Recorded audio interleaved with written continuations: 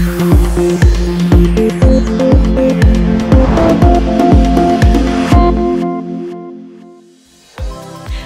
and welcome to Tuesday's Daily Financial Outlook, brought to you by CFDglobal.com. Here's what's making the headlines in the markets today.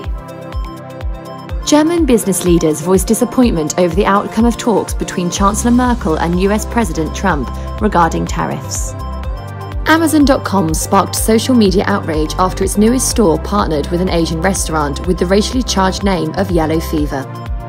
The Russian government has approved the US oilfield services giant Schlumberger bid to acquire up to 49% in Russia's EDC.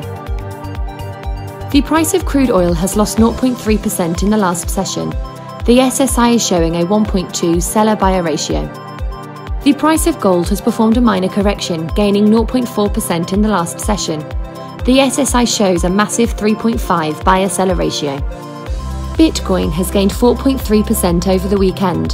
The speculative sentiment index has strengthened significantly, now standing at 3.0. The euro-dollar pair has edged up 0.2% in the last session. The SSI continues to show a balanced picture.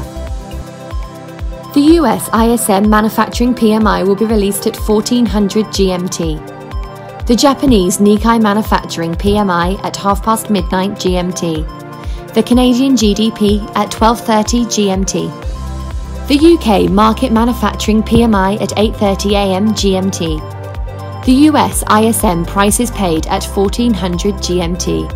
And the US market manufacturing PMI at 13:45 GMT.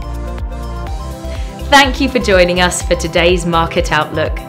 Visit us at CFDglobal.com for a unique trading experience.